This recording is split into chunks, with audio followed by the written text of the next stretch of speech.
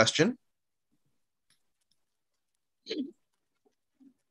The first question, which of the following characterizes Shah Ismail I's approach to Islam?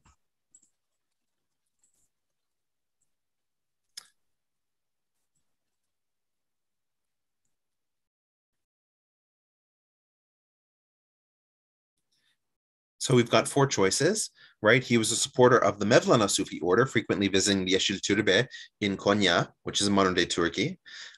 He was a supporter of the Asharite Sunni Islam, and upon conquering Baghdad, he rebuilt the Bayt al-Hikmah. Number C, he was an Nizari Ismaili Shiite, claiming to be a living imam. And D, he was a heterodox Shiite asserting views of being a quasi-divine entity. Now, I have a comment in the chat that the answer is D, and D is correct. The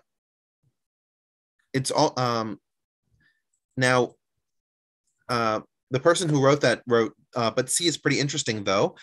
There is a living imam of the Nizari Ismaili Shiite school, and this has been a tradition. There are some of the Shiite schools whose caliph or imam still exists to this day, and the Nizari Ismailis are among them. So they actually have an imam. He lives in Lisbon, Portugal, and his name is, or rather his regnal name is Aga Khan IV.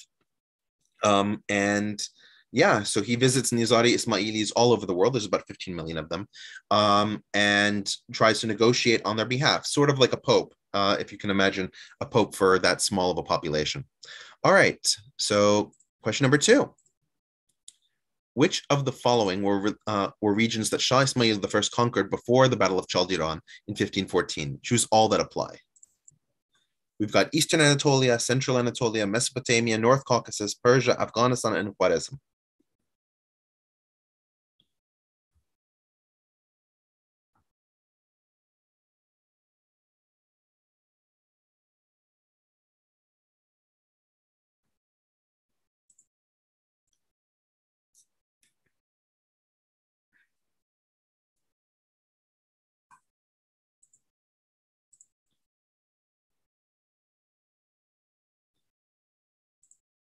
Come on, no guesses?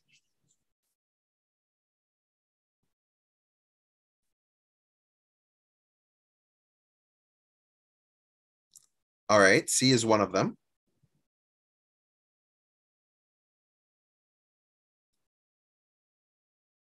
F is another one. Keep going, Arlene.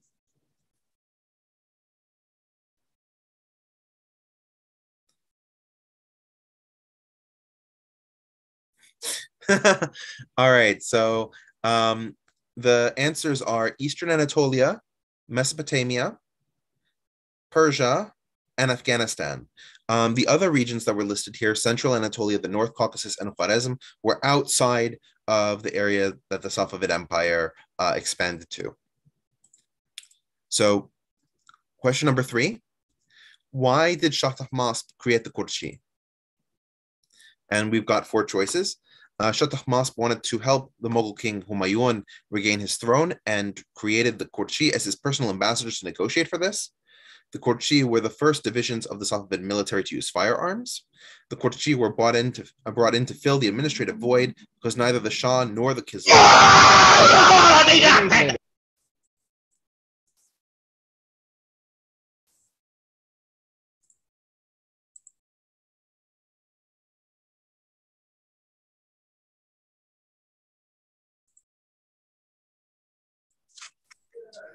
Richard? Yeah. Can you hear me? What just happened?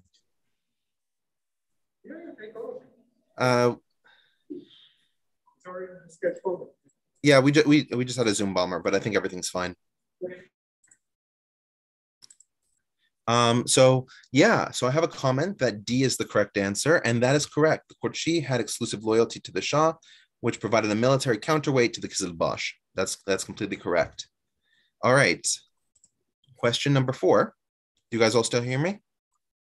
Oh yeah, Richard, we can hear. Richard, okay, is that person still here? Because we can remove him. I thought I removed him. Oh, okay. All right. Thank you. Which 3 of the following statements about Naqsh Jahan Square are true? So its primary function was to keep the Shah isolated from commoners and duties of governance, and accordingly was cordoned off from the local population. It is located in Isfahan, primarily for the purpose of trade. It contains the Ali Kapu Palace and Shah Mosque, famous for its mirror work. It contains the Chehel Sutun Palace with its depictions of the Battle of Chaldiran. It is notable for having well-tiled bathhouses and frescoed marketplaces. It was constructed primarily during the reign of Shah Abbas I the Great. The blue color of some of its structures was based on materials from local quarries. And three of these statements are true. Three of these statements are false. Four of these statements are false. So let's see. I've got B, C, and E. B and C are correct. E is not correct.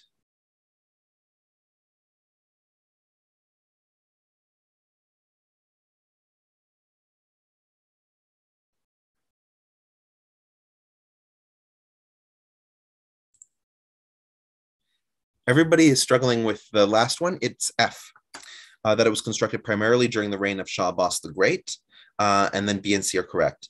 A is incorrect because it was open to everybody, including the common people. D is incorrect because Chehel Sutun and the Battle of Chehel Sutun is located in Qazvin, which is in the north of Iran. E is incorrect because that was the Ganjali complex, which is further east in the city of Kerman.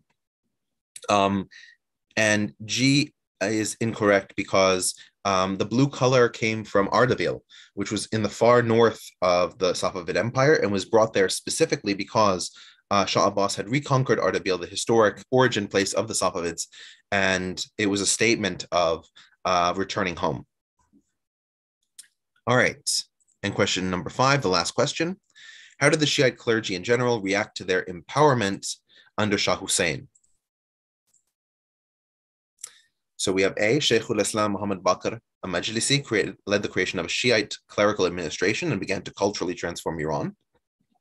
Leaders among the Shiites reiterated that 12er Shiite Islam rejects terrestrial power without the presence of the 12th Imam. Leaders among the Shiites began forming regional sects by establishing schools like the Khan Academy in Shiraz, Iran.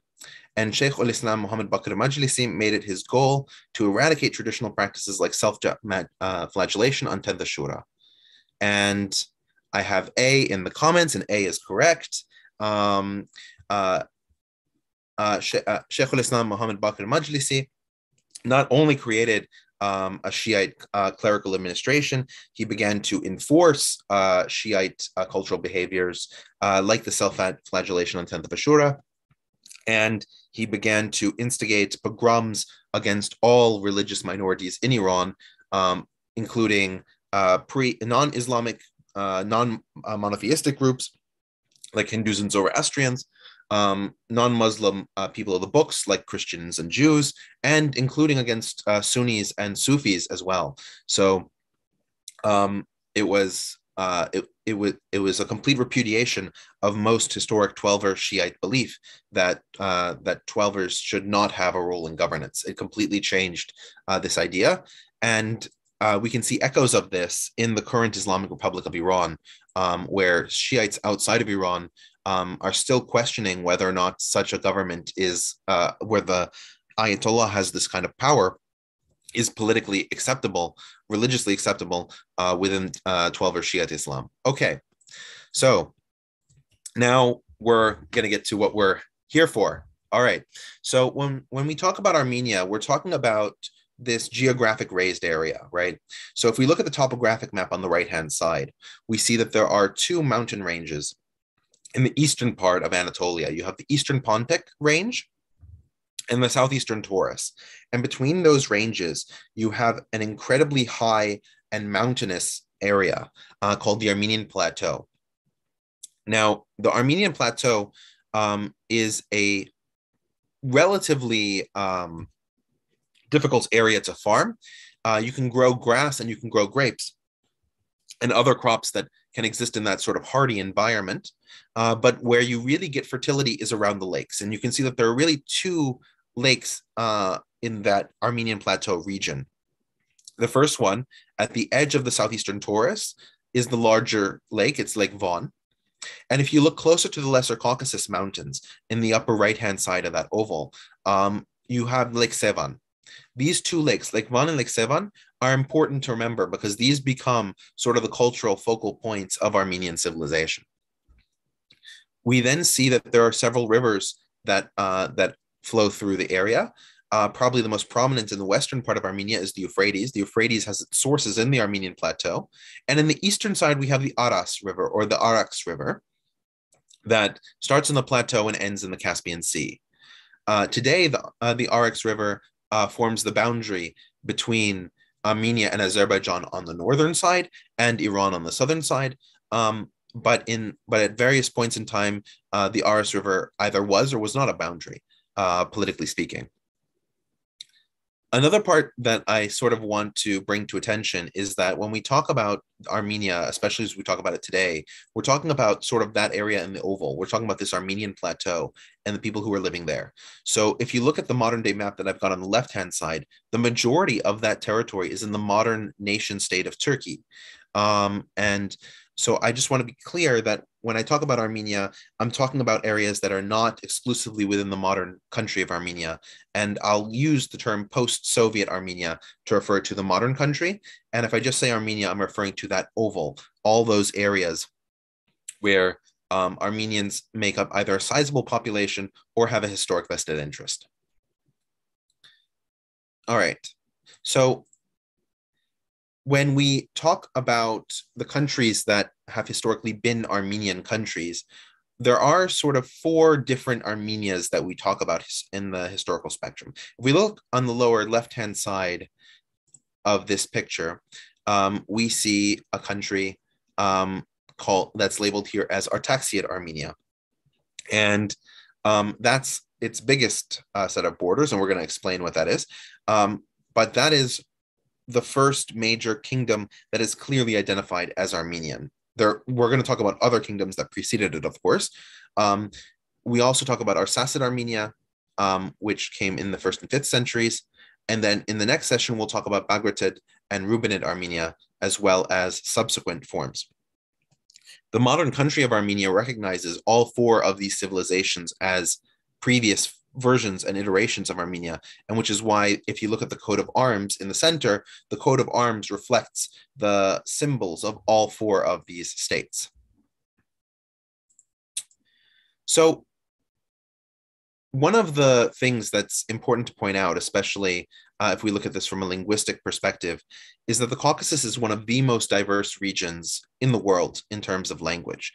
And you typically see this when you get to mountain ranges, because peoples that existed in a plains area nearby, when they were suffering from persecution, would flee to the mountains. And mountains, historically speaking, were much more difficult to occupy and control than local plains regions. And that really only changes in the 20th century with modern military equipment and the ability to transport that modern military equipment effectively into the mountains and air supremacy.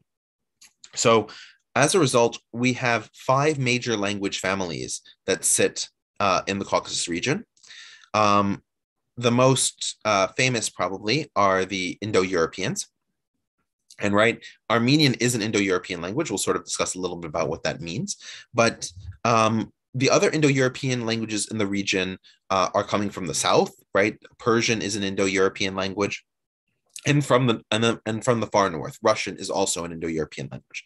That said, Armenian is very different from both Russian and on one side, and Persian or Kurdish or Ossetian or Talysh, which are all in the Iranic family on the southern side. So you have, even within the Indo-European tree in this area, very different languages. But outside of this, we also have today Turkic languages. Of course, that only came in about 1,000 years ago. And we talked about some of that around the 7th and 10th presentations in this series. You also have a number of groups that are exclusively in this region. These are Caucasian languages and don't exist anywhere else in the world. except for wherever these people, if they were expelled from the Caucasus at a later point, have moved. Right? These languages aren't represented anywhere else, and in many cases, they have some of the most difficult grammars to learn for non-native speakers because they never were standardized or organized until the 20th century. So, of course, the biggest of these is Georgian. Georgian is its own unique language family. And we also have other families. You can see if you look at the map, you have the Dagestani family, you have the Abkhaz family, you have the Vainakh family, a lot of different groups. And you can also see that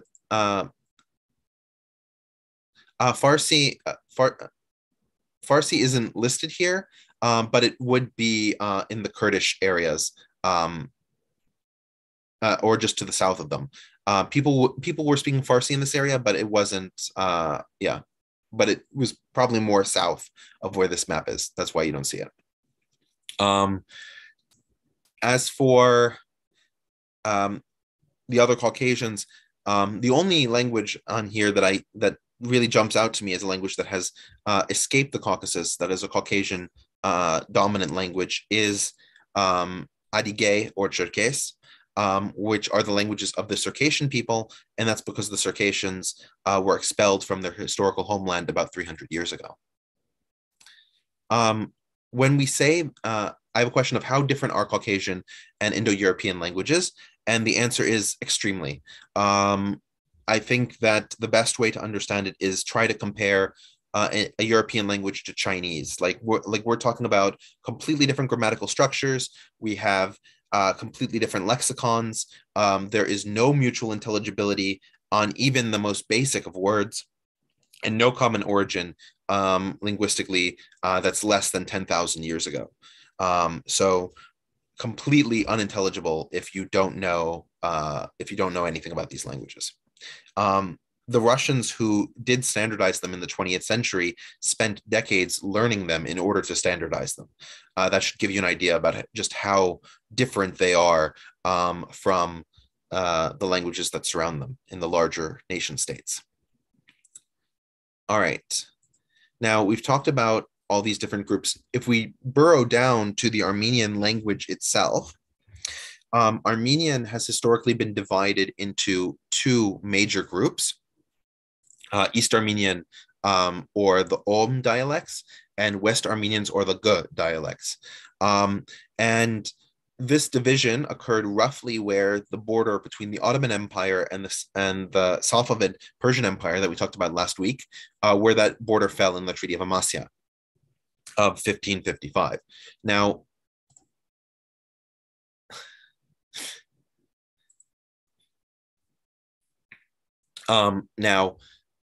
the reason why it looks weird with the borders that are drawn here is that the borders that are drawn here are from 1909, when the Tsarist Russia had conquered a part of what's now the Ottoman Empire in the northeast, and so that Erzurum region is in quote Russian control, even though today that region is entirely within Turkish borders, and had been prior to the Russian conquest in 1868. So, but these dialects have several key differences. You can see if you look at the words below. One of them is that the Eastern dialect tends to favor a P over a B, a T over a D, and a G over a K. In each case, these are typical with the T and the P, these are weaker sounds, and with the G, it's a harder sound. So you can see these words are somewhat different. Also, because of the last, let's say, 300 years of significant Russian influence in the Eastern dialects and significant Turkish influence on the Western dialects, there are numerous loan words from those languages in each of these Armenians. So Armenians from West Armenia and Armenians from East Armenia can generally communicate. There is a linguistic intelligibility, but there is a strong accent that each one hears. And if a person's not accustomed to hearing an Armenian speaker of the other Armenian category, they might find it more difficult to understand them. Similar to how people might struggle if they hear an inner city accent from the United Kingdom and they don't have exposure outside of the United States. For those of you who are excited about the Kardashians, I unfortunately do not share in that level of enthusiasm. So unless the Kardashians do something that is actually historically momentous, they will not be featured in my presentations. So now, if you look at the Indo-European family tree, and this, of course, is a very rigorous scientific model that I got from a history textbook, you can see that Armenian is this branch off to the side, completely unrelated to anything else, right? You've got on the upper right-hand side, you have the Indo-Aryan branch, you've got your Germanic branch, you've got your Celtic branch, you've got all these different things going on. Yeah. Didn't even know I could do that, but there we go. The tree is enlarged. So if you see on the upper right-hand side, you have that Indo-Aryan branch. You've got your West Germanic branch. You've got your Slavic branches. You've got your Romance branches. And as you can see, practically nothing aside from Armenian is just sort of on its own and not connected to anything. All right. All right. So we also saw a little bit about how other Caucasians dress. So I thought it only fitting to show Armenian national dress. And of course, you can see the Armenian national dress differs all across the historic areas in which Armenians have lived, some of which are within Armenia and some of which are outside of Armenia even, right? For example, if you look at the Armenians in the lower left-hand side of that map, they are in the area called Cilicia. And we're not going to discuss that much today because that's going to be more next week. But that's an area outside of traditional Armenia, but where Armenians ended up creating a country of their own. So you have all these different dresses, and Armenians today, of course, dress in typical Western attire, but they still have their traditional dress, and they will use that in celebrations and festivities. All right.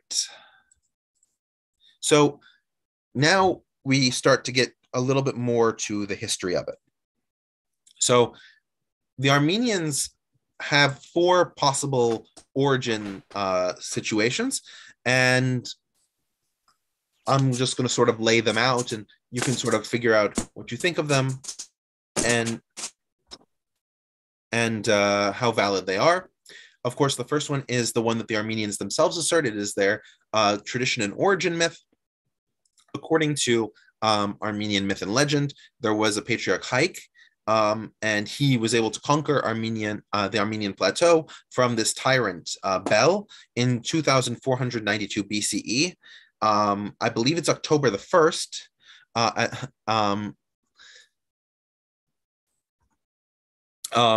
And the reason this date is so specific is because the church leaders have calculated it based on the amount of years that all the biblical characters would have lived and so forth and so on. This is based on the allegation or belief that Haik is the great-great-grandson of Noah. Right? Noah had a son Japheth, Japheth had a son Gomer, Gomer had a son Togarma, and Togarma had a son Haik. All of the first 4 individuals are in the Bible. Haik himself is not listed in the Genesis account of Noah's descendants. Now, there is very little reason to believe that there was civilization in the Armenian highlands about 5,000 years ago. To the extent that we are aware of it, it looks like there were small tribes and groups, but the idea of a national entity being there is rather small. Now, one of the earlier views from outside of Armenia was from the ancient Greeks, and the ancient Greeks argued that there was a migration of Phrygians. Now, Phrygians are people that existed about 3,000 years ago, a little bit before then, in what's now Western Turkey. So these Phrygians moved east into the Armenian highlands, and they began to settle there. That was the Greek, ancient Greek explanation for where the Armenians came from. The dominant explanation by scientists, archaeologists, and philosophers in the 20th century was this idea of the Armen tribe, that there was a group of people that existed around where Phrygia was, and these were a tribe called the Armens, and the Armens moved into the Armenian plateau after the fall of Urartu, and we're going to discuss what that means. Around 590 BC, and they mixed with other tribal confederations in the region that did not speak their language, like the Hayasa Azi Confederation or the Nairi, or any number, and the Hurrians, any number of differently speaking Caucasian people, right? We've already talked about how the Caucasus is the most linguistically diverse, or one of the most linguistically diverse places in the world. It was no different at this time, right? And these other speakers from the Hayasa Azi Confederation, the Hurrians, they speak language families that don't even exist anymore. So that was the dominant theory in the 19th and 20th centuries, and it has become less favorable in the 21st century, but it's still a serious contender. And the most recent theory is this idea of interchangeability, that Armenians and Urartuans are either two terms for the same thing, or the Urartuans included within their confederation Armenians, even though the Armenians and the Armenian language were not the dominant members of the Urartuans until the later days of their empire.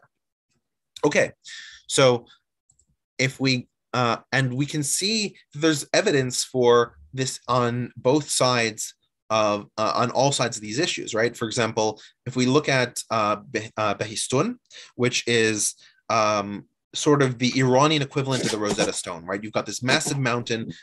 Darius has decided to put up his edicts of his conquest throughout the Middle East, and he carved it in the mountain in 3 languages, right? He carved it in Persian, he carved it in Akkadian, and there was one other language he used. I don't remember which one.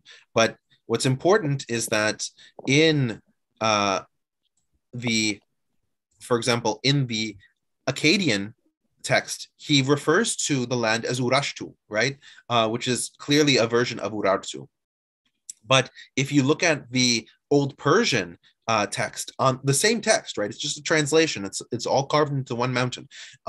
They on the Achaemenid side, when they wrote it in Old Persian, they wrote it as Armenia, right? So they're referring to the same country in the same part of the text by 2 different names in the 2 different languages, which leads some credence to the idea that Urartu and Armenia are 2 different names for the same entity.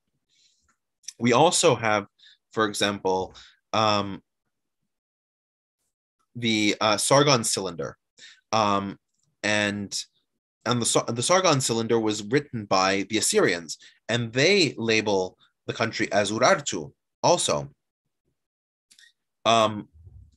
Now, the term Urartu is something that should look relatively familiar if you're familiar with the Bible, in that it has the same consonantal formation as Ararat, right? The great mountain where Noah's Ark supposedly landed. And so Urartu is just the Assyrian rendering of the term. So it might not even be the name that the Urartuans called their own country. It was simply the mountain by which they were identified by others. So, and even today, the Armenians do not call themselves Armenians. They call themselves Hai. After this legendary founder, Haik, they call themselves Hai. So the term Armenian is itself an external name that's applied to them. Similarly to the way that Germans don't call themselves Germans, they call themselves Deutsch.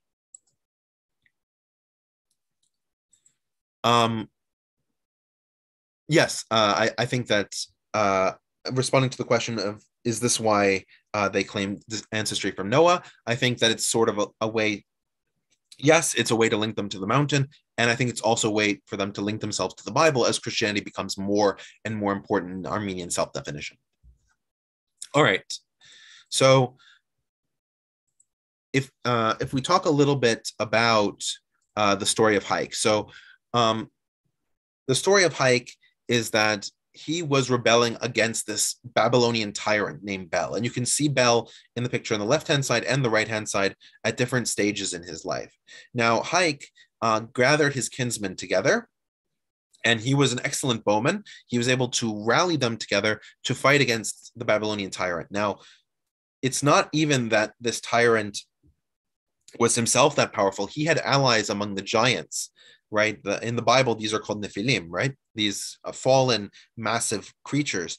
And so the Babylonian tyrant was able to raise these giants as enemies to Haik. But of course, Haik, because of his bravery and intrepid nature, was able to rally his kinsmen and defeat the Babylonian tyrant after the Great Battle of Giants, which in Armenian is called Tsaznamart. So on August the 11th, 2492 BCE, he created an open tomb and buried Bel, consecrating the nation of Armenia. And you can see in the picture, in the painting of the tomb, you can see the arrow in Bel's heart. Of course, that was the arrow launched by Haik to kill him in this great battle of giants. You can also see other symbols of Armenian identity in the picture, right? You can see the picture of Noah's Ark resting on Mount Ararat. You can see Haik holding his bow, that symbol of his power. And you can see a map of historic Armenia slowly falling to the ground, right? So you have this story of Haik. You also have other mythical stories that after Haik, the Armenian kingdom was ruled by this King Ara. And Ara was known as a handsome king. So he got the name King Ara the Handsome. And he was a respectable and well-liked ruler of the Armenians. He was married at that time to his queen Navard, but the Assyrian queen Semiramis really desired his heart, and so she declared war on Armenia in order to force him to abdicate his throne and become her husband. He refused, of course, her hand in marriage because he was already married and he was an honorable person. And in the battle, Queen Semiramis ends up killing, or rather her troops end up killing King Ara the Handsome. So she takes him into her secret area, and she is a sorceress. So she uses her magical powers to resuscitate him.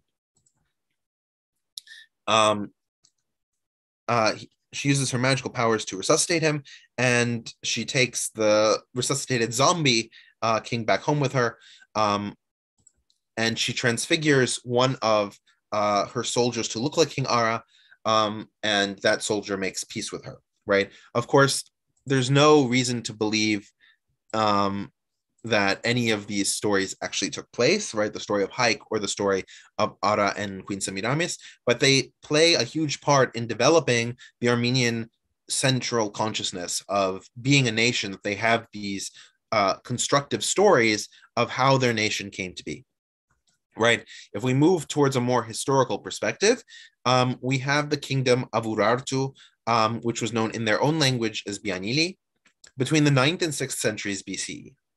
And you can see that Urartu is on this map is in the yellow area. This is a map from around the year 700 BCE, so towards the end of the empire. But you can see that the areas that they have as their center are Lake Van and Lake Sevan, and a small bit on Lake Urmia. And to their south, they have Assyria. And much of Urartu's relationship and historical interaction is in relation to Assyria. Now, the way Urartu really begins is as a number of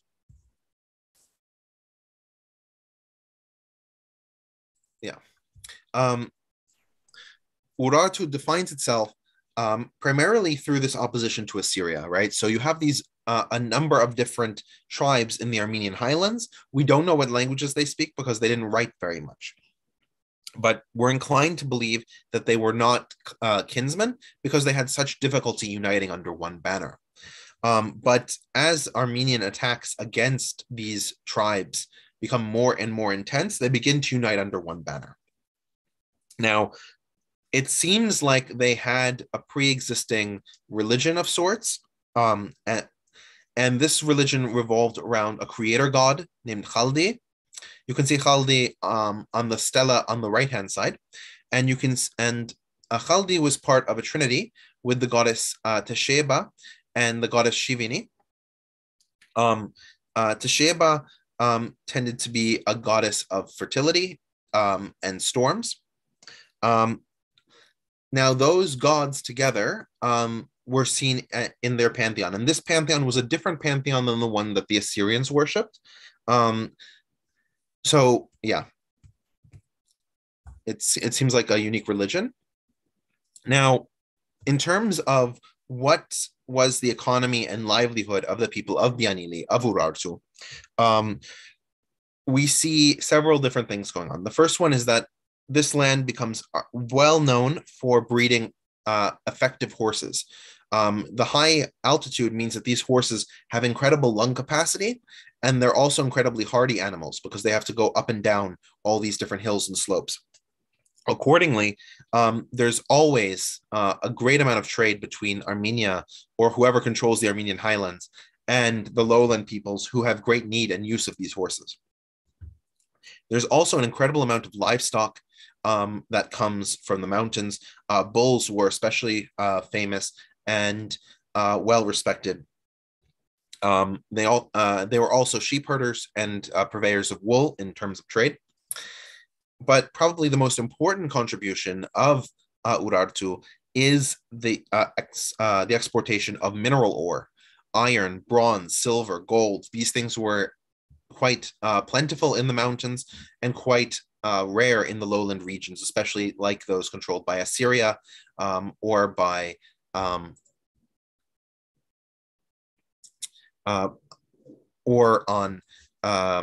or in any of the other major areas where civilization happened.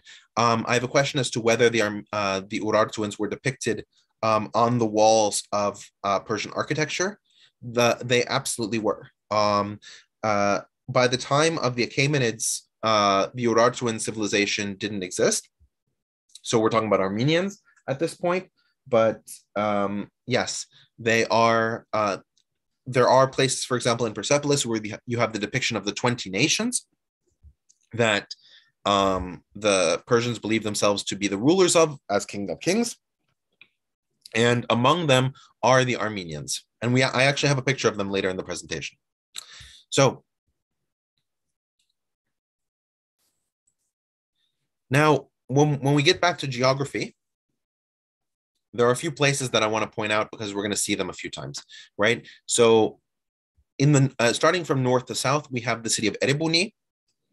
Erebuni was first built by King Argishti, and it was built as a fortress on the northern edge of Urartu.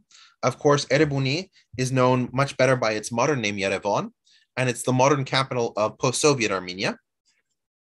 But at the time that Argishti built it, it was a northern extremis, right? It was the edge of the kingdom to defend against Georgians and Georgians from the north, right? We have the civilizations of Kolchis and Imereti, but these are all Georgian peoples. You can see also Mount Ararat. We've talked about Mount Ararat. You can see a picture on the left-hand side of what the mountain looks like topographically. It's really striking relative to the other areas around it.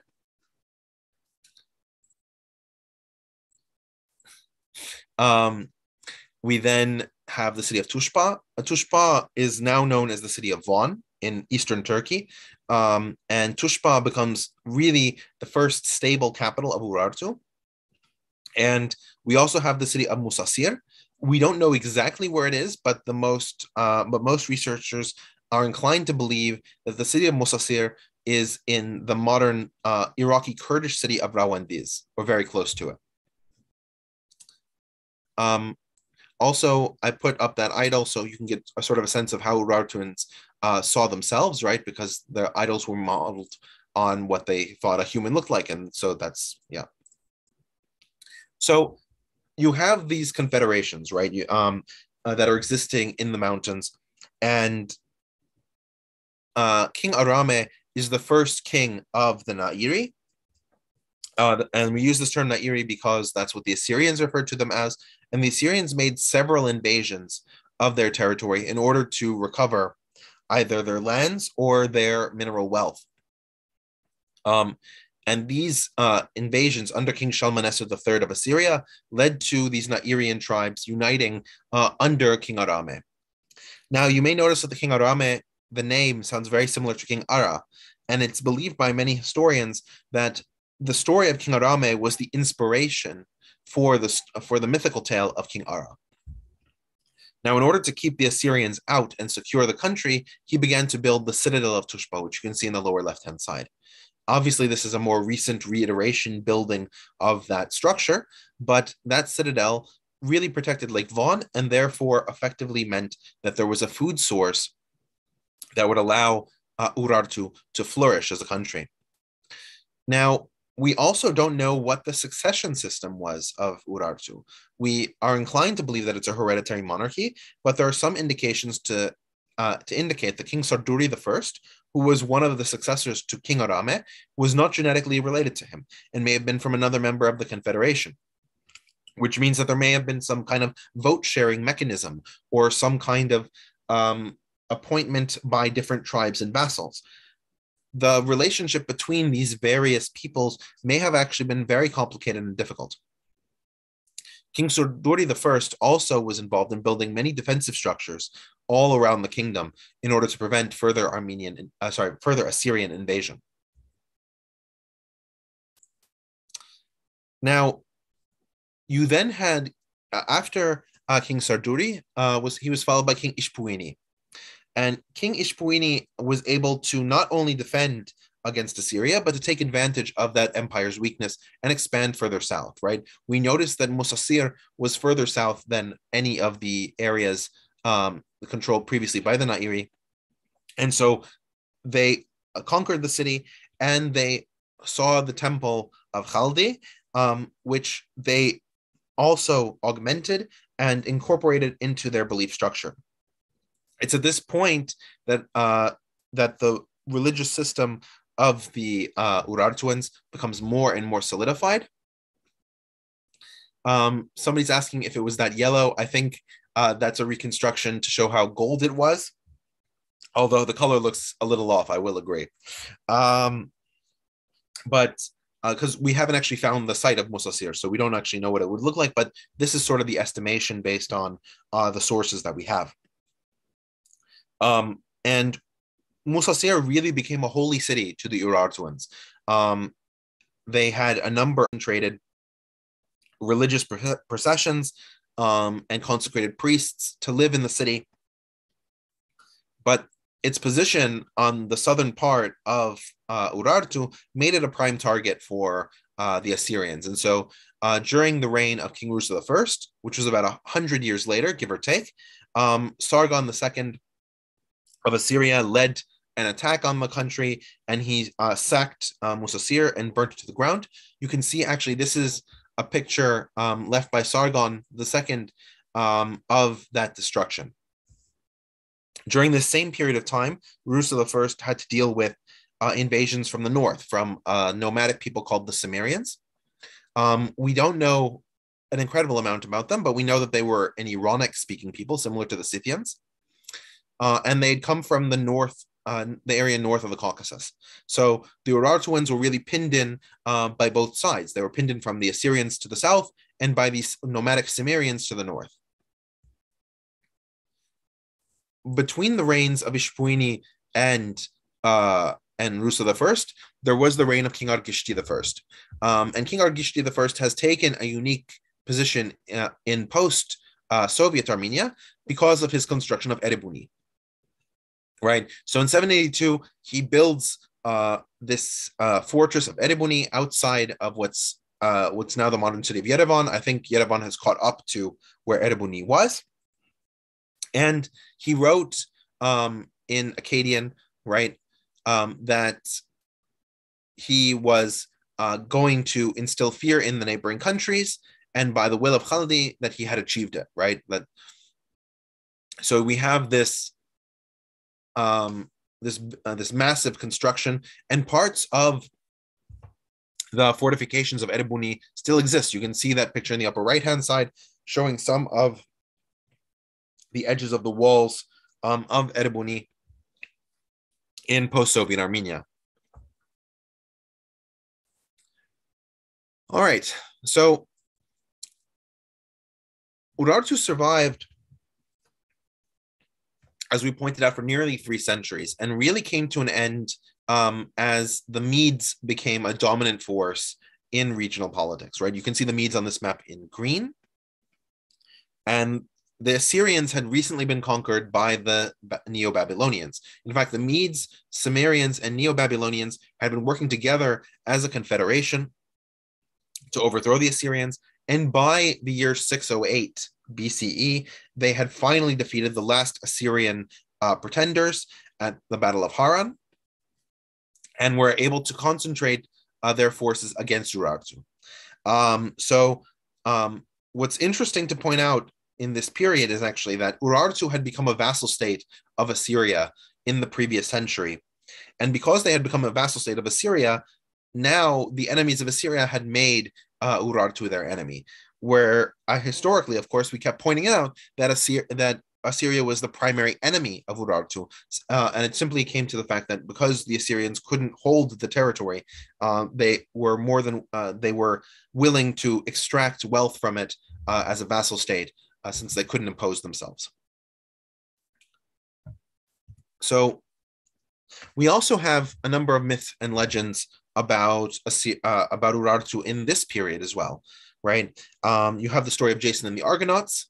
You have Arminus of Thessaly as one of the members of Jason's Argonauts. And of course, Arminus was a Greek rendering of Armenia. You also have the story of Zarmayer. And Zarmayer was, according to Armenian sources, one of the generals who defended Troy from the Greeks who were attacking in the Iliad. On the Greek side, he is not mentioned. So when the Medes are overthrown by the Persians, right? This is Cyrus the Great launches a revolt against his father and takes the country. He then manages to expand the Achaemenid Empire all the way to the edges of Greece in the west, Egypt in the southwest, and Persia all the way to India and Central Asia in the east. And so you have all these territories or satraps, which each have a governor over them. And this is how the Achaemenid Empire is administrated. And of course, one of those territories was called Armenia and exists in most of historic Armenia, but includes areas to the north, like what's now modern Georgia, and some areas to the west, right? It extends a little bit further west than we've seen Armenia extend before.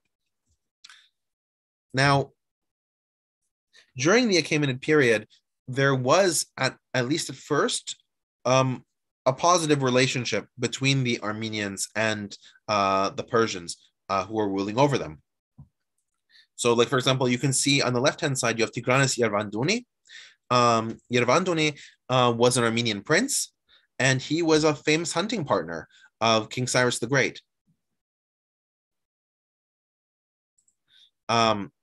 So he was involved in going on hunts with Cyrus the Great, and they had a really strong and meaningful friendship together as individuals and as royalty. Now, we also see that Armenia, as a satrap, has to provide tribute to Persia. And in the upper right-hand side, you can see what that tribute looks like, right? The first thing that we notice immediately is the horses. As I pointed out before, Urartu had always been providing horses. When the Assyrians had made Armenia Urartu a vassal, they were always providing horses. So this doesn't strike as much of a surprise. And you can also see a vessel of wine. Armenia was an area where grapes were grown, and Armenian wine is still cultivated to this day. In post-Soviet Armenia, there are unique grapes that don't exist anywhere else in the grape cultivating world. So if you can try our Armenian red wines, it's a unique experience. And sort of in response to the earlier question, this is an Armenian soldier from the tomb of King Xerxes. There were other soldiers who were holding up the tomb, right? One of the common motifs of the Persians, after they had conquered this large empire, was to show themselves as what they called Shahanshah, kings of kings, where they consider themselves the rulers of the universe. And within that universe, there were numerous different kingdoms of different nationalities that they had brought together in their own sort of united nations, right? So they would have symbols of all these different nations working together in the Persian Empire. One of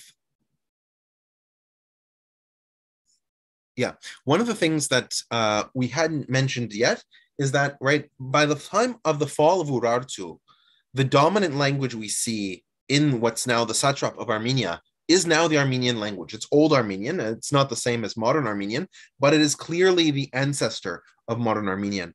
And this differs from the inscriptions that we have from earlier periods in Urartu, where we have inscriptions that are clearly in Hurrian. They're using the Akkadian alphabet, so we know how to read them, but the language is clearly not Armenian. So, of course, the question is, linguistically, is it that the Armenians just showed up where the Urartuans were? Were they a replacement people? Or had they been living in the region for a longer period of time?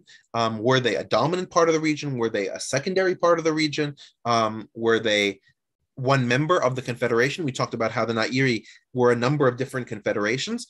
So it may have been any of those answers. We really don't know. Most Armenians would say that Armenians were part of Urartu since the beginning, if not the dominant part, and those who are generally opposed to Armenian historiography will say that Armenians really only show up on the historical record after the fall of Urartu.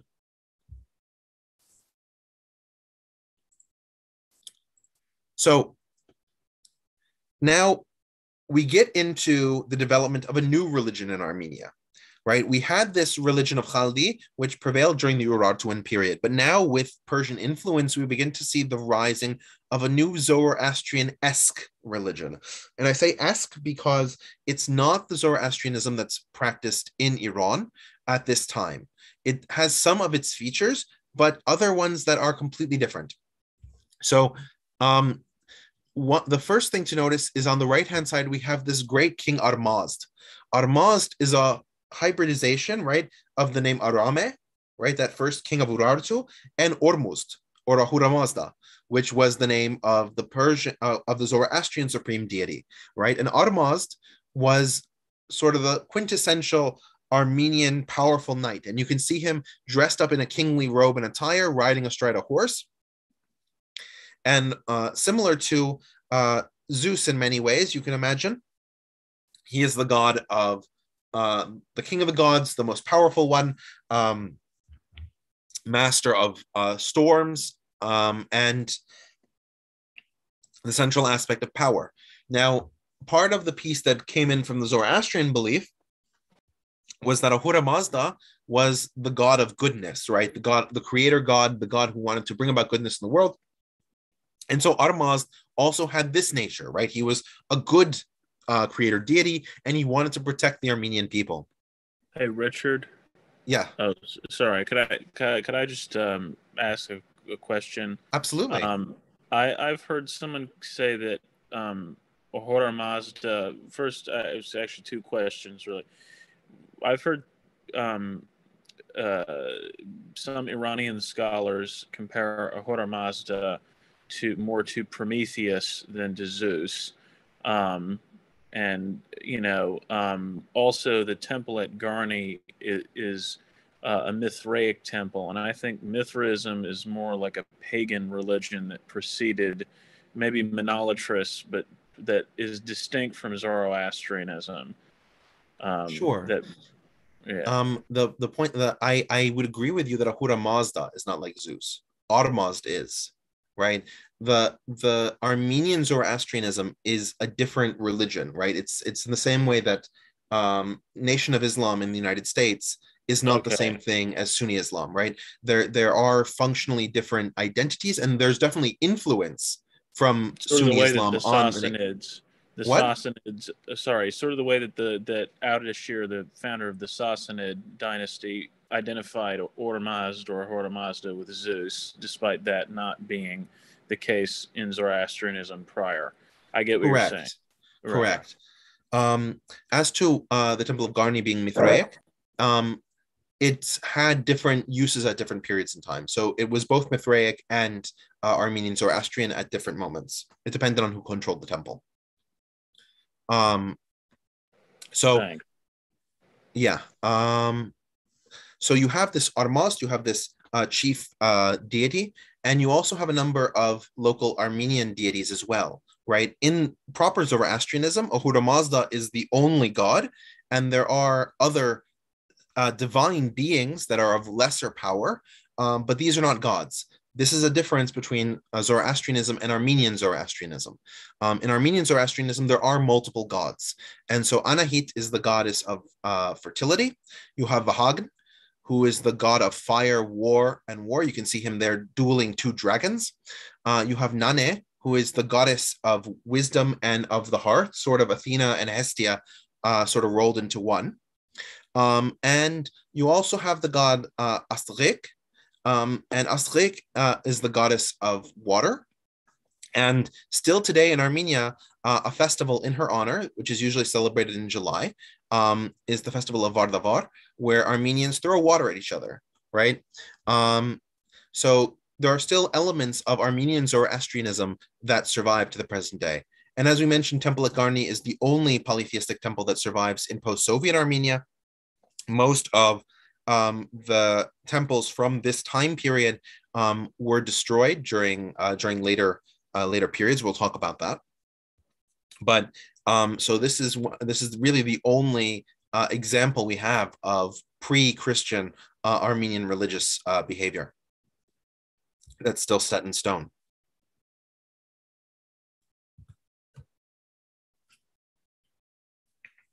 All right, so we then move a little bit later in time, and Persia has consolidated its power over the course of a century and a half, and they really control this Anatolian region. And a number of the different satraps were feeling that they weren't given their proper due by the great emperor in Persepolis. So the first one to revolt is Datames of Cappadocia, and he is supported by Ariobarzanes of Phrygia. And those two rebel with the help of Orontes of Armenia, right? So you have these satraps who are raising up their local armies to oppose the Persians. It is a massive internal rebellion, and this is relatively surprising for the Persian kings at the time, because Orontes himself had already been fighting on behalf of the Persians to subdue an uprising in Cyprus. But Orontes had felt that he wasn't properly compensated for the great work that he had done in supporting the empire, and so he was willing to join this revolt by Ariobarzanes and Datames.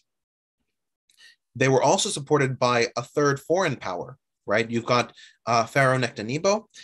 Egypt had some degree of autonomy at this point, and the pharaohs of Egypt were trying to do anything to remove Persian control from Egypt. And so supporting these kinds of rebellions elsewhere in the Persian Empire would be a net benefit to Egypt. So you had Egyptian support as well. Orontes, however, made the bold move of betraying the rebellion in its final year.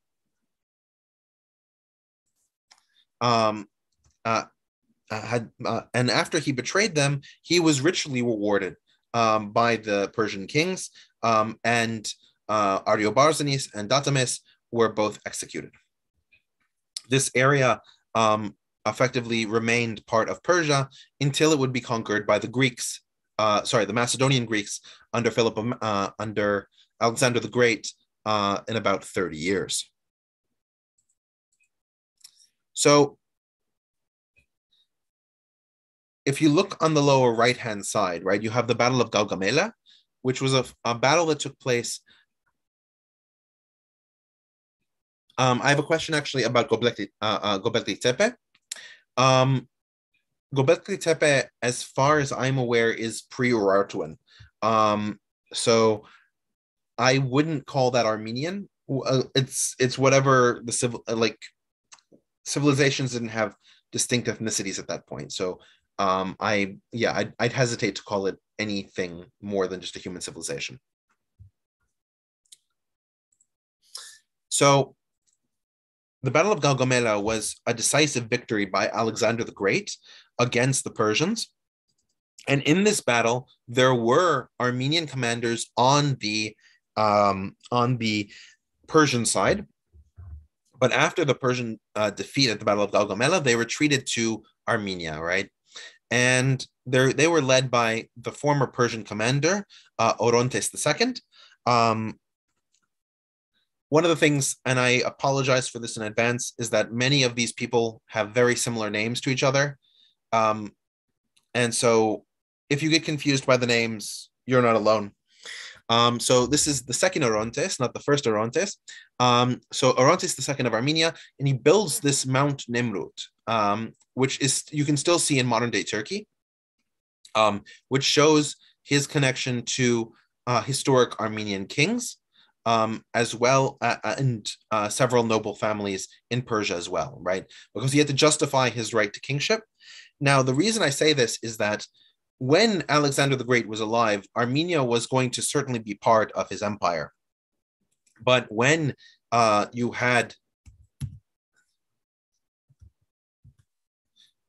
start having fights between Alexander's generals after Alexander the Great dies in Babylon, Armenia, being at the very edge of this empire, manages to become effectively independent. So in 321, Orontes II declares himself a king of an independent Greater Armenia. So you can see what that looks like on this map here. And that kingdom exists for nearly 180 years. Its primary opposition was from the Seleucid Empire, right? After the collapse of Alexander the Great's empire, it collapsed into different pieces owned by different generals. The largest one by far was that controlled by the general Seleucus, and that was the one that spanned most of the Asian part of Alexander the Great's empire. You can see in the light blue the area that the third king of the Seleucid dynasty, Antiochus III, inherited when he came to power, and the dark blue area are those areas that he conquered. Now, you can see that he conquers Armenia during his reign, and Armenia was now forced to, once it was conquered, it became part of the Seleucid Empire. Prior to that, you can see you had Greater Armenia, this sort of brown country, and you also had Sophene and Comagene, which are two Armenian majority regions that had already been part of the Seleucid Empire.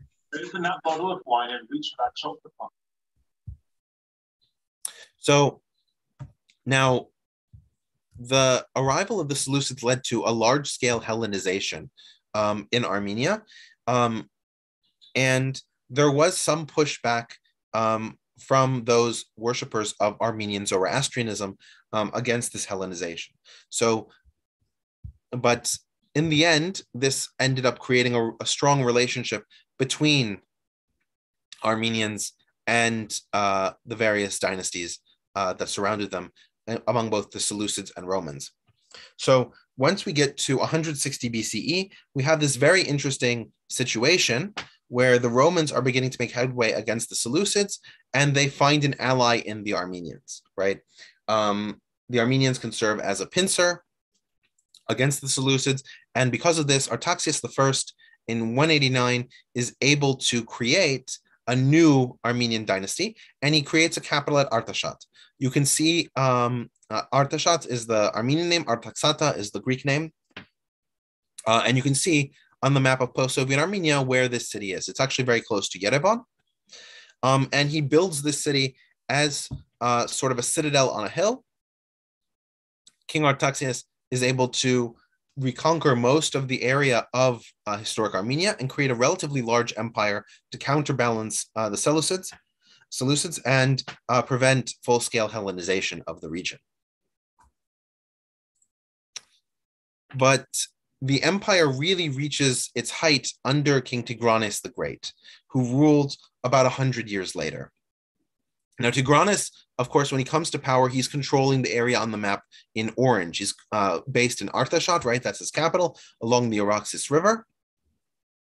And he starts expanding his power by bringing in first Sophene, and later by making vassal states out of all of the kingdoms to his direct south, right? Of the Medians, of Atropatene, of Adiabene, which is a new Assyrian country, Osroene, another Assyrian country. And he then sends his army even further to conquer the area of Syria all the way down to the southern part of Lebanon, and getting Judea and Cappadocia as his vassals. Now, this strained relations between the Armenians and the Romans, their historic allies, right? Because Rome was trying to expand into this region as well. However, Tigranes was actually relatively good until what we're going to talk about in a few seconds, in maintaining positive and fruitful relations with the Romans. And it looked like he might actually be able to hold on to this large empire with Roman support. But unfortunately, Tigranes was married to the daughter of Mithridates. Mithridates was the king of the Pontus. You can see on the map on the right-hand side, the Pontus is the area in the dark purple. And they were a border kingdom of Armenia. Now, King Mithridates was an implacable enemy of Rome, and had gotten into wars with Rome called the Mithridatic Wars between 88 and 63 BC. Now, these wars were incredibly devastating to the kingdom of the Pontus. They had initial victories, but were eventually completely crushed by the Romans. But they would have spillover effects for the Armenians because Tigranes allied with his father-in-law against the Romans in these Mithridatic wars. The decisive victory for the Romans came at the Battle of Tigranakert or Tigranocerta in Latin. And at this battle, Tigranes' forces were substantially defeated. He had to give up all of the territory he had conquered and the vassal states, and could only control his historic area of Armenia following this war. So we then, after though, Armenia remained a tributary of Rome and maintained good relations with the Romans, more or less. You then have the numerous altercations between the Roman Empire and the Parthian Empire, as the Roman Empire has taken over the western part of the Middle East, the Levant, and Asia Minor. They now have a direct border with the Parthians over the deserts that separate Jordan and Iraq today. And they have an indirect border through the Kingdom of Armenia. And Armenia felt itself particularly situated to be the transitory and trading partner of both Parthia and the Romans, even though they were more in the Roman sphere than the Parthian sphere. And the Parthians were relatively willing to accept this. There were wars on occasion against Armenia from the Parthians, but generally speaking, they respected the sovereignty of the Kingdom of Armenia. Now, when the Romans wanted to engage the Parthians, they were led by a man named Marcus Crassus, who believed that he would be able to defeat the Parthians and then use the territory and glory from having won that victory to then turn and conquer the Roman Empire from several rival factions, right? Because he was Roman, but there were rival factions that he wanted to remove and therefore secure his position as emperor. And King Artavasdes II of Armenia pledged Armenian swords and Armenian horses to fight alongside the Romans against the Parthians. And Crassus refused any help from the Armenians and refused to use their territory as an overground way to get to the Parthian Empire.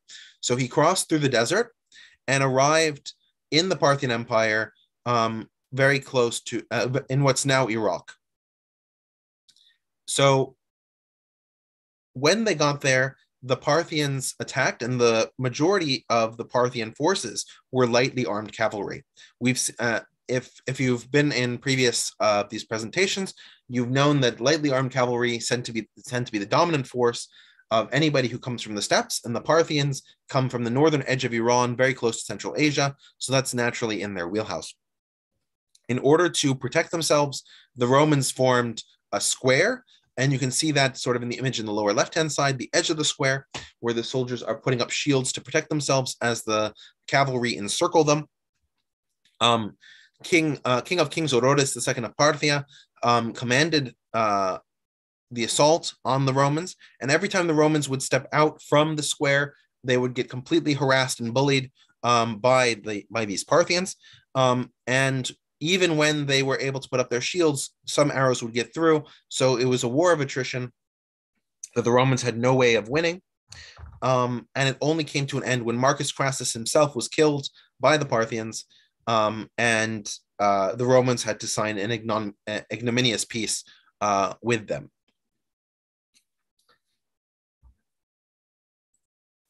So the Romans, it seems, had learned their lesson from the Battle of Carrhae.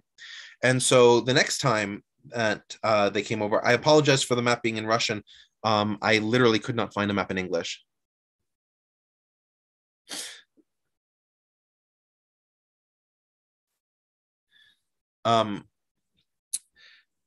So we think that they had figured out their lesson.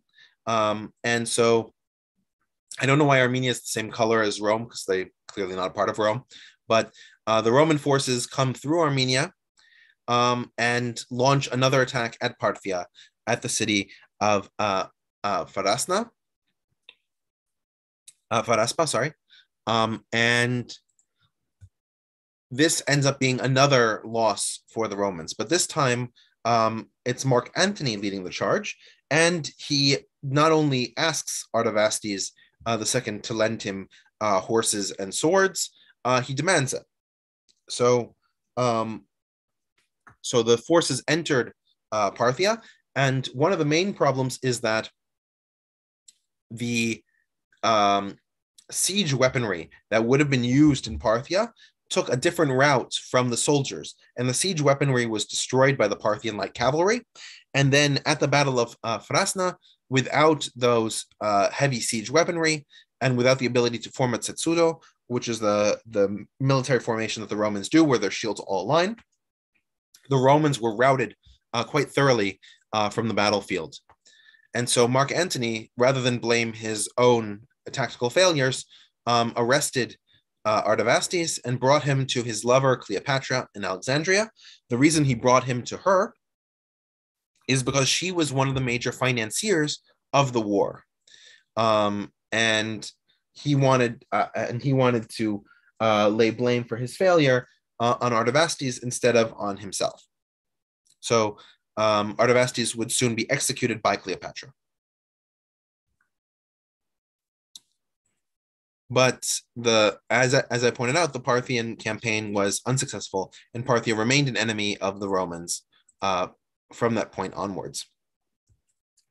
That said, Armenia became more and more connected to the Roman Empire as time went forward.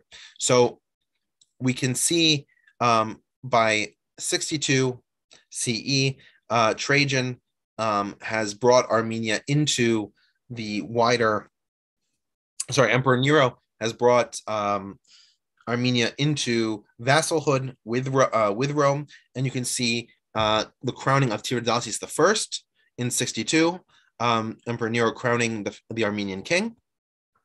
Between the years 1114 and 1118, Armenia was brought in as a full province of the Roman Empire. It would lose that status in 118 when it became quasi-independent again.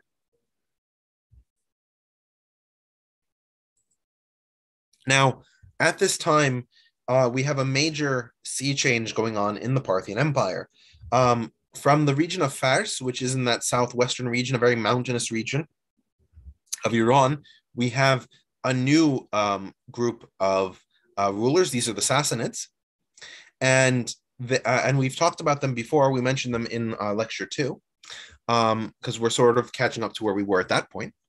And the Sassanids were Zoroastrians, incredibly pious, and they considered themselves the return of the Achaemenids, right? They saw the Parthians as these nomadic invaders and usurpers who had taken over the Achaemenid Empire in the wake of the Hellenization of the Seleucids, and that things should be returned to the way that they were prior to this point. So they began to develop a system of nobility called the Deccan, and they began to use symbols and representations that showed themselves to be the successors to the Achaemenids. At this same time, we see a fundamental change in Armenia. As we move through the 3rd century,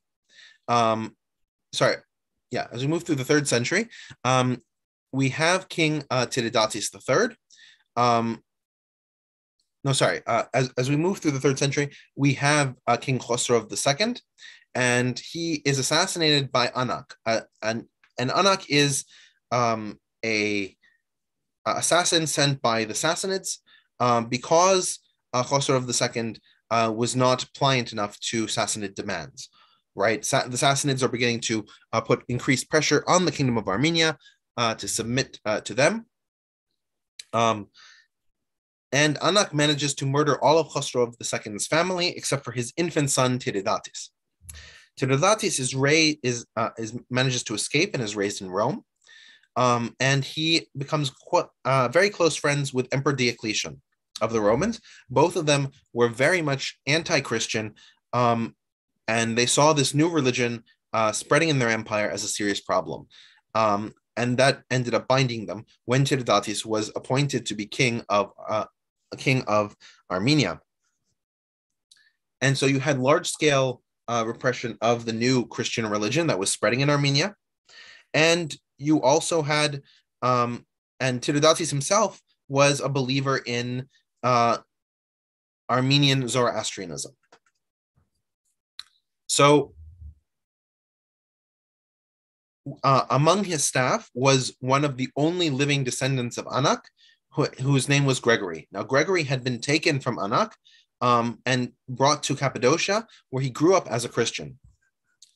And Gregory himself believed that his conversion to Christianity was his only act of grace that allowed him to rise above the horror that Anak had inflicted on the Armenian people. And he saw his duty as penance to work for King Tiridates in maintaining his country as sort of recompense for what his ancestor Anak had done in destroying Armenia. When Tiridates discovered that Gregory was a Christian, he had him imprisoned in the deep pit of Khorvirab. You can see that deep pit is preserved to this day underneath the monastery that's there on the lower right-hand side. And he was imprisoned there for nearly 19 years until King Tiridates had a sickness that could not be cured and was willing to try any means to resolve it. His sister Khosrovidocht told him that he should consult with Gregory and Gregory could invoke the will of his god to perhaps save Tiridates. Listening to this advice, he brought Gregory to him, and Gregory, through his magical abilities granted to him by God, was able to cure Tiridates III. Now, this led to Tiridates throwing back his relationship changing his relationship with Christianity completely. He got baptized on the spot and decided that all of Armenia now had to convert to Christianity. So rather than becoming ecumenical and understanding a vast variety of religions could exist in Armenia, he became extremely anti against the Roman religion and against Armenian Zoroastrianism. And this caused a number of conflicts with the Sasanians as they were increasingly pro-Zoroastrian. You also had a number of Armenians fleeing the country to Persia in order to escape these new persecutions against Armenian non-Christians.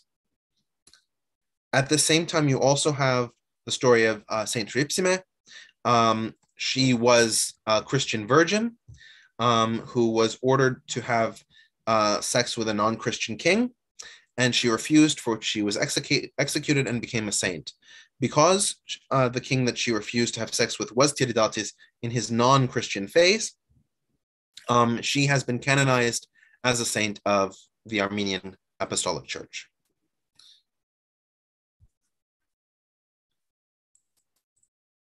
So when we have the Christianization of Armenia, we then begin to have the creation of the Holy Catholicos of the Armenians. And by Catholicos, we mean the representation of the Armenian church in the singular person. The Catholicos, for example, of the Roman Catholic Church is the Pope, right? So you have a Catholicos who also represents the Armenian Apostolic Church. And rulers subsequent to Tiridates began to build in Vaghar-Shapat, which is in modern-day in post-Soviet Armenia. They built in Vaghar-Shapat this great seminary called Echmiadzin. And Echmiadzin Echmiadzin is this large complex, very similar to the Vatican, with numerous church buildings and centers to organize the Armenian church.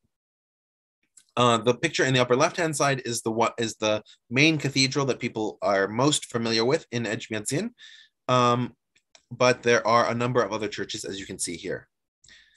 Now, through the later centuries, we also have the development of other cathedrals throughout post-Soviet Armenia, as well as in what's now Turkey and Iran and Azerbaijan.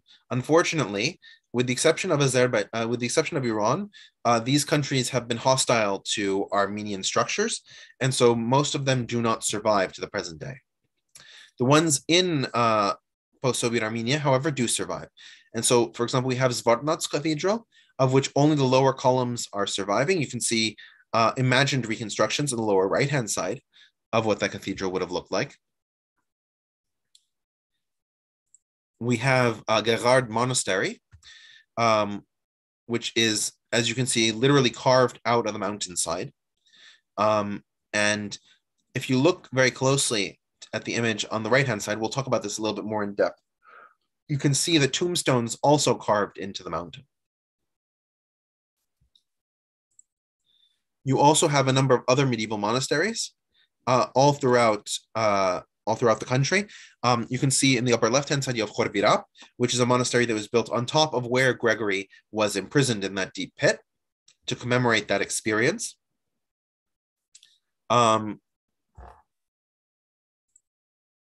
And in the mid-3rd century, we have the construction of a new Armenian capital. So the capital moves from Vaghar-Shapat to this new capital of Dvin, which is somewhere near Artashat, which is somehow between Yerevan and Artashat. And Dvin is located along the Araxes River and is built on a plateau above it. So you can see that there's a citadel in the center of the city and the majority of the city separate from that. This capital city became an incredibly holy and special place for Armenians for several centuries. And the Catholicos moved from Echmiadzin to Dvin. It would eventually make its way back to Echmiadzin in the 20th century. But in the intermediate period, it moved to several different cities, and Dvin is one of those cities. So we then see in the early 5th century the development of Armenian identity in a more crystallized way around the church structures. Probably the most important aspect here is the creation of the Armenian alphabet. The Armenian alphabet was a creation by a monk named Mesrop Mashtots, and the reason for which he created this alphabet was to render the Bible in the Armenian language. Bibles already existed in Armenia in Greek and in Syriac. Syriac is a version of medieval Aramaic. But most Armenians didn't speak those languages, and Mesrop Mashtots wanted the Bible to be accessible to all Armenians, and therefore they could all be converted to Christianity. And so he created this alphabet, which is a purely phonetic alphabet and corresponds to all of the phonemes in the Armenian language. Now, as you can see from the table on the left-hand side, in Eastern Armenian and in Western Armenian, these phonemes and these have different pronunciations, as those have diverged over time. So a lot of the names of places, for example, Echmiadzin and Echmiadzin, right, which have slightly different pronunciations, right, are a result of Armenians reading these letters differently, not them using different letters to describe the same thing. So you can see the first sentence that was used to prove that this alphabet worked for transliterating Armenian, which was Proverbs 1:2, to know wisdom and instruction, to perceive the words of understanding, which of course was specifically chosen in order to demonstrate the goal of writing down Armenian, which was to transmit knowledge and information, namely liturgical texts. But it wasn't just those that survived. One of Mashtot's students was Moses Khorenatsi, better known in the West as Moses of Korene, or Moses of Chorin. And he is called by the Armenians as Patmahayr, or the father of their history.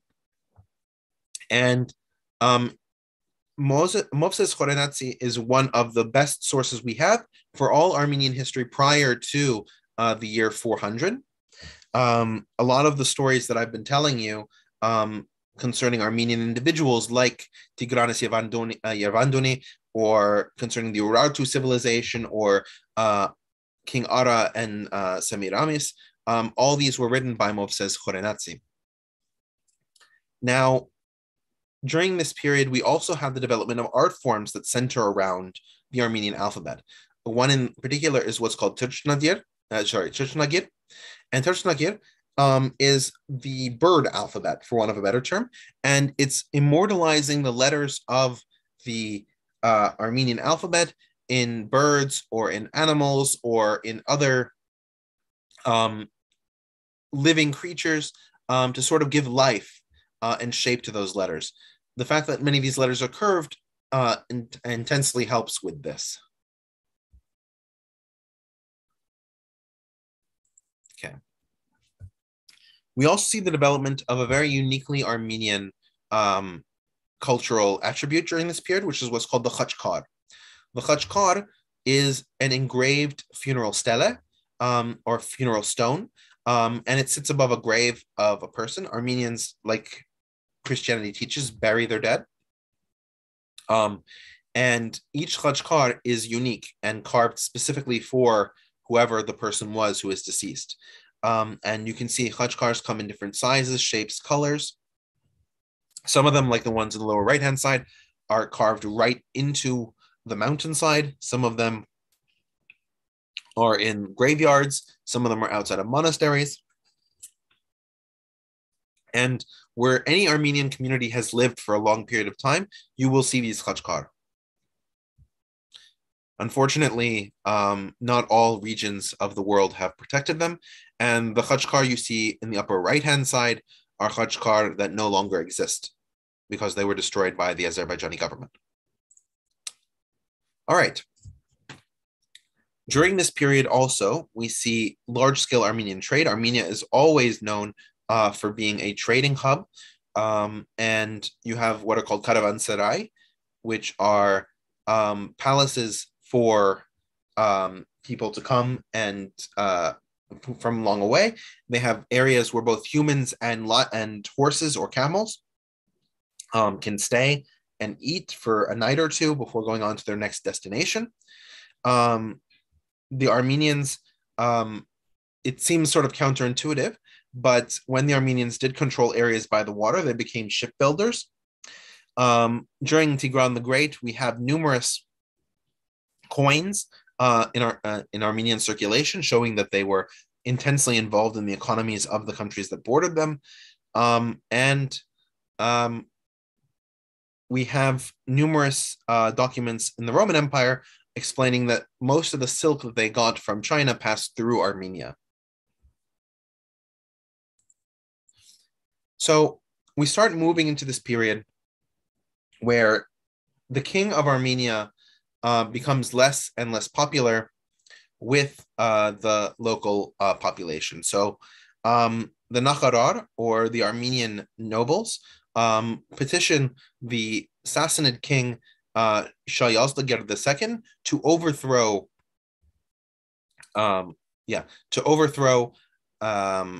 the king of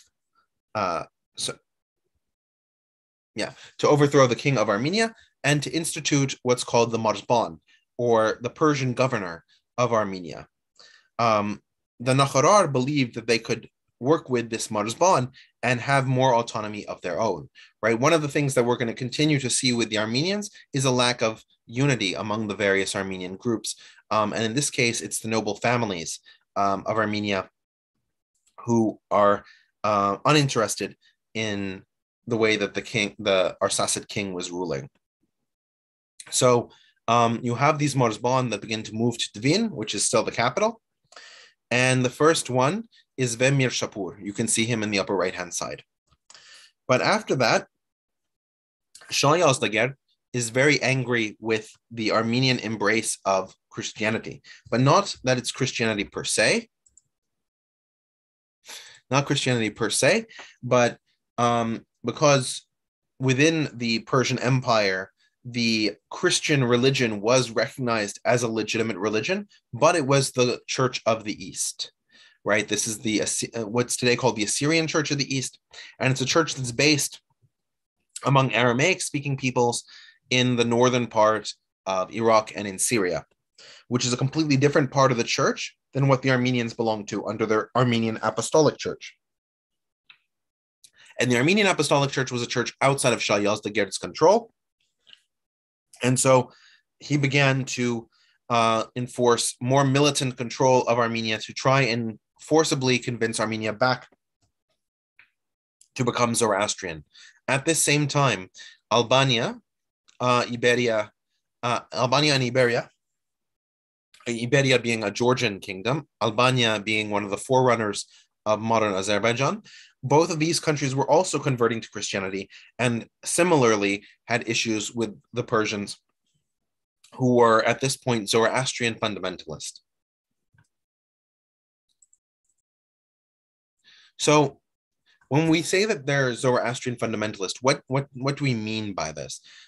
We have Zoroastrians who are incorporated into the clerical and organizational establishment of the empire, and areas where Christianity exists are seen as areas that are likely to end up as traitors. So we have the recognition of the Assyrian Church of the East, specifically because that church was expelled by the Roman Empire. But any church that has functional relations with the Romans was seen as a possible enemy of the state.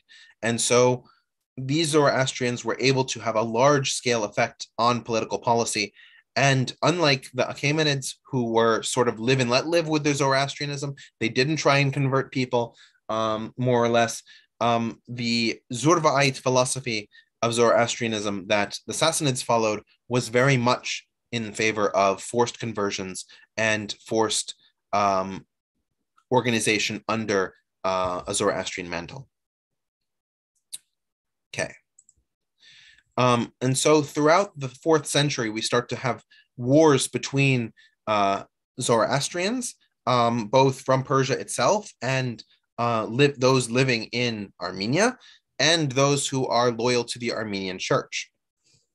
So one particular example is that King Arshak II of Armenia is taken hostage by the Persians. He's taken to the Castle of Oblivion. By the way, great name. So they're taken to the Castle of Oblivion, which is in the region of Khuzestan of today. It's southwestern Iran.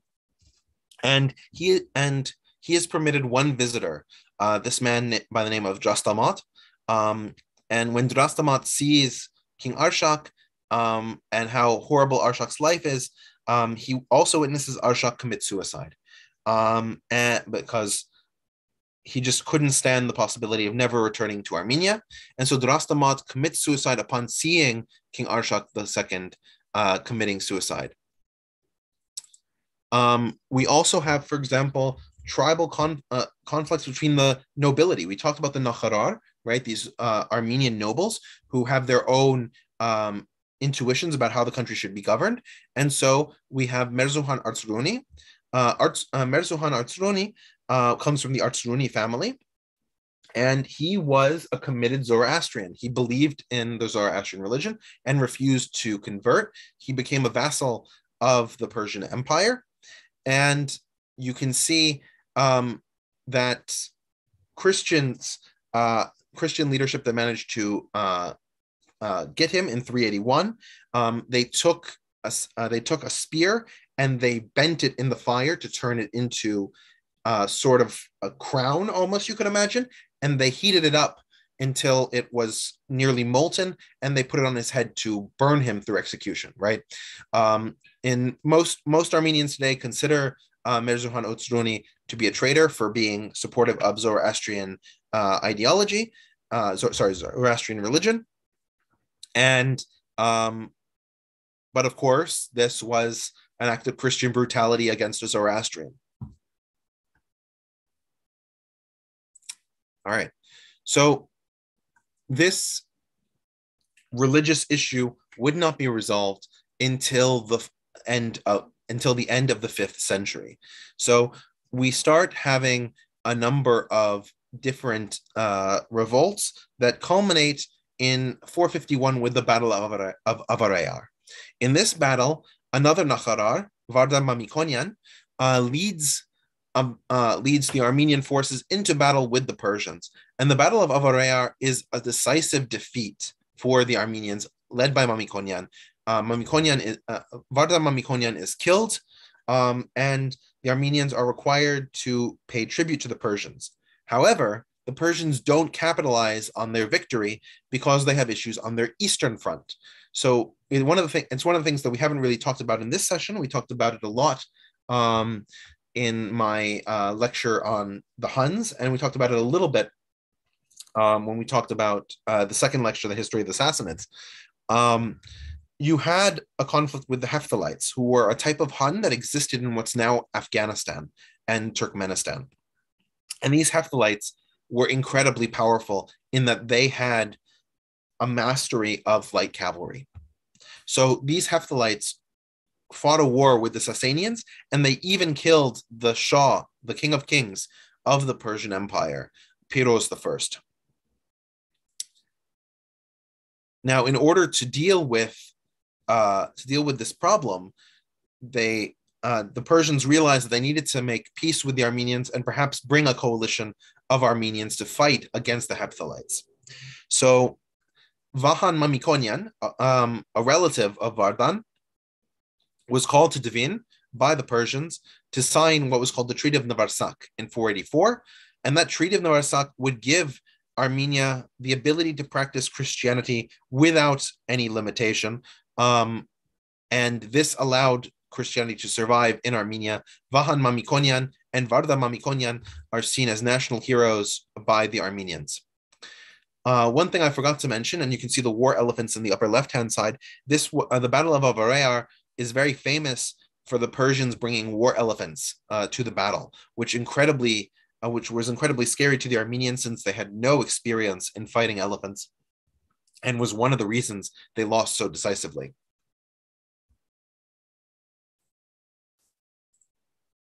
So one of the fun things about religion, especially Christianity, in this early period, is that there is an incredible amount of Christian sectarianism that's going on. So the idea of a unified Christianity is not happening at this time, and you have the ecumenical councils. In the Third Ecumenical Council, that was when the Nestorian Church was thrown out, the Nestorian Church being the Church of the East that was recognized by the Sassanids. And it was in the Fourth Ecumenical Council, which took place in 451, where the Armenians separated from the Roman Catholic Church and from the Orthodox Church. It's important to remember that 451 was also the year of the Battle of Avarir, which meant that the Armenians didn't send a delegation to the Fourth Council and only rejected it 55 years later at Dvin. So, but the Council of Chalcedon was about the question of Jesus's nature. Was Jesus a entity that had two natures, one divine and one human, and those two natures were two distinct separate entities that fused together into one being? Or was it the case that Jesus's two natures of humanity and divinity were so intertwined that it would be impossible to distinguish them, right? This was really the debate of the Fourth Council of Chalcedon. The Christians are going to kill me, but this is the simplest way I can imagine it. Imagine the difference between salt water and an oil slick, right? You can't understand an oil slick without both the oil and the water, but the oil and water are clearly differentiable entities within the oil slickness. Salt water has salt and water, but those entities are not differentiable. You can't pull the salt out of the water. So the Armenians, for want of a better term, supported saltwater Jesus, and the Roman Catholics and Orthodox supported oil slick Jesus. And this, of course, was such a massive difference in thought that it required numerous wars and antipathy between the sides for, 1,500 years over this, high level of complexity.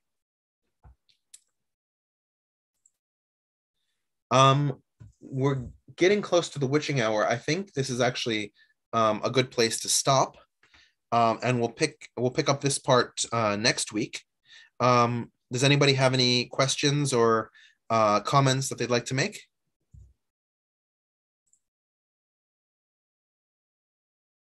Yeah, very good presentation, Richard. I like how you framed the theological conflict at the end. So, thanks. Yeah. Hi, Patty. I see you have a hand raised. Well, I just want to say that's the smartest way to compare the salt water and oil and water. Thank you. Thank you. All right, Patty. Yeah, I think the same thing. I think that was a fabulous and thoughtful analogy. I need to think about that more. I want to start off by apologizing. I feel profoundly ignorant about most of what you're trying to teach us. It's a combination of the language and the constantly evolving geography. So that's one question. Do you have any recommendation on a source of maps that, like, were I to go back and watch the YouTube of this, that I can refer to? Because some of this is not as large as I would like it to be on my screen. So that's one question. Yeah. All right. So let me start there. In terms of maps of the region, there's a website called Armenica. Like America and Armenia had a baby, right? Armenica. Yeah. So this website has a large category of maps that focus on Armenia as I'm describing it here, right? This area that you can actually see right now, right? That covers what's now Eastern Turkey and parts of the Caucasus, right? Because Armenia is much bigger than the current Republic of Armenia. And so that creates a lot of confusion.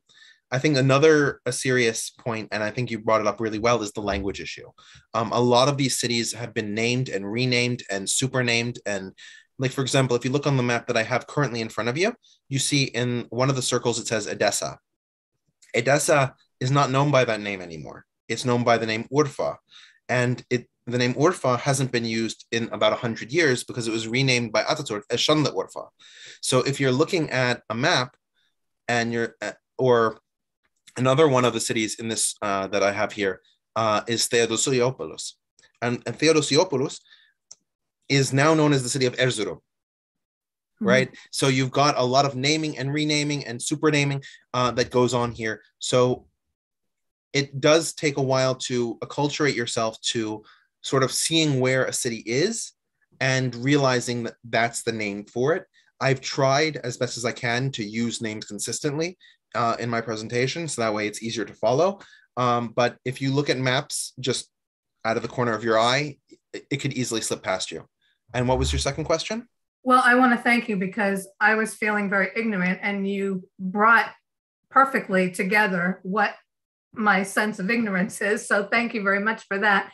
And again, apologizing for my ignorance, at which I agree to. I mean, not a problem. My sense is, and has been, of this general area of the world, that there's a profound kind of tribalism that underlies a great deal of what happens. And I'm not sure if I'm understanding that properly. And again, if anyone finds that an insulting kind of analysis, I apologize. No, that's it's actually very funny. I remember I was talking to several Native Americans, and they find the use of the word tribe to be either insulting or diminishing. They prefer the term nation or community or something other than tribe because they have connotations of what that means in a Western context. Although the thing is that in the Middle East, we use that term. Like in Arabic, the term is qabila. Like people use that term repeatedly to refer to themselves and their ethnicity and their identity. So the idea of tribalism is not offensive in any way to Middle Easterners. And it's definitely a huge part of the politics here. As we pointed out several times, right?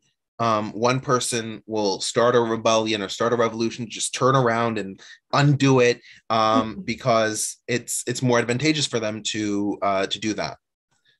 There was another hand raised, Spectrum. Yeah, hi, Richard. I put it in the text. I just thank you very much for such an informative talk. I look forward for the next one of this series and continuing with the history into the 11 and 1200s. Thank you so much tonight. Yeah, thank you. Great job, Richard. Like usual. I have a comment here that's asking to talk about Armenian art and calligraphy. In terms of what survives of Armenian art, you have, as I pointed out, you have the Church Nagir, and the Church Nagir is one of the most common forms of Armenian art. There's also a lot of Armenian art that is religious in nature, right? That is about the ornamentation and sculpture of the various buildings. If we go back a little bit, you can see the monasteries. If you notice very closely, all of the monasteries have an octagonal base to the cone that sits on their top. And that octagonal base is one of the primary elements that distinguishes Armenian cathedrals. You also have that top sitting on top of 4 rooftops. Again, that is another distinguishing feature, which makes it very easy on a first glance to immediately tell that you're looking at an Armenian cathedral. So that architecture is a huge element of Armenian art. In many cases, you have silk works and carpets that come from Armenia. The silk is not from Armenia. The silk is imported to Armenia, but the working of it is done in Armenia. And those generally tend to have more mosaic kind of patterns, typically of what you would find, for example, in Islamic regions as well. For those of you who know Arab carpets, this would be similar to a kilim. Yeah, so you've got all of these different elements going on in terms of the art. Enoch, was there anything else you wanted me to cover? Sorry. I had a quick question. Yeah, go ahead. When Armenia converted to Christianity, one of the things that I heard was that one of the motivations for it could have been nationalist motivations. The Armenians wanted to resist Iran. So I wouldn't say that's the only reason, but one of the reasons that they embraced Christianity was so they could and rejected Zoroastrianism was that because that was the religion of the Iranians, and they wanted to be independent from Iran and not be under Persian imperial influence. I think there's definitely a lot of truth to that. I would say more though that came as a sort of direct result, right? You had this conversion to Christianity. It served to give them more independence. Because they had more independence, they further embraced the Christianity in order to create that sort of sense of national identity. And I wanted to point out while I was speaking, we have a comment that just to point out all of the churches that you can see here: Khorvirab, Hakhpadavank, Sevanavank. What else is here? Noravank, Tatev, Sanahinavank.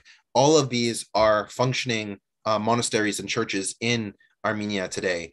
Yeah, they're absolutely beautiful. I recommend visiting them. All right.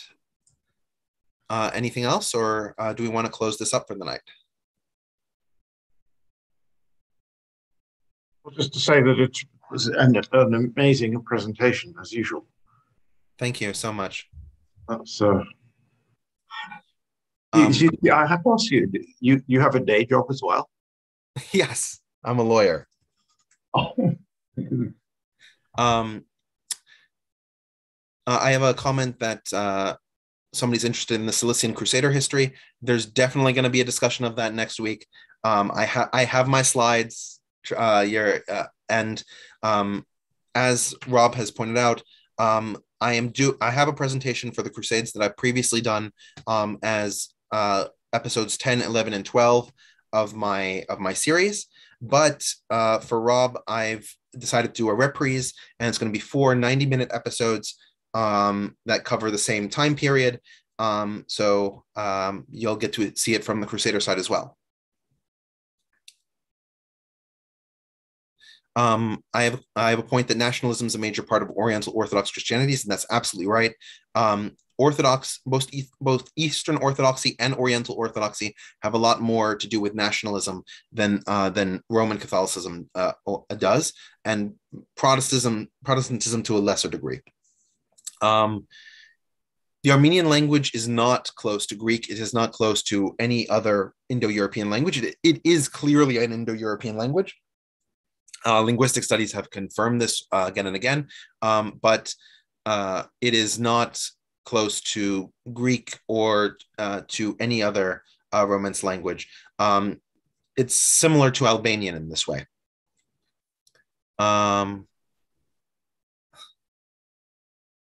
Yeah. All right. Yeah, so I think that's it then. Very good. All right. So, Zach, do you have anything you want to say, or? No, thank you, Richard. I appreciate it. This was really amazing as usual.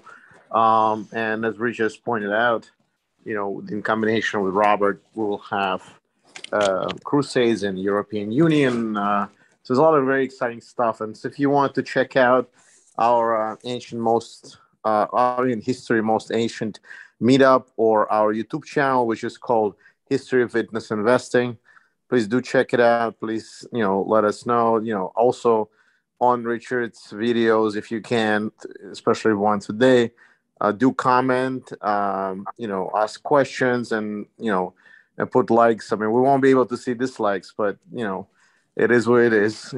As long as you make a comment, however it is, positive or negative, I don't see how there would be a dislikes, but we just want to hear you guys engaged.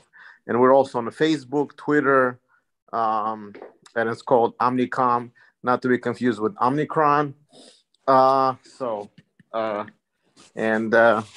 Please join our. So we can have regular discussions on any topics, and I'll be putting votes there to find out if you guys are interested in certain subject matters or whatnot. And then also check out our schedule on our website. Again, it's omnicom.org. and then all the upcoming events. Thank you, Richard. Thank you for everything you did. Thank you, Robert, for collaboration. And I'll see you, on European Union presentation. Thank you, guys. Thank you. Great job, Richard, like usual. Thanks, Aaron. Yeah, thank you. Good job. Thanks, Richard. Very All good. right. Thanks, Richard. Thank you very much, everybody. Good night. Good night.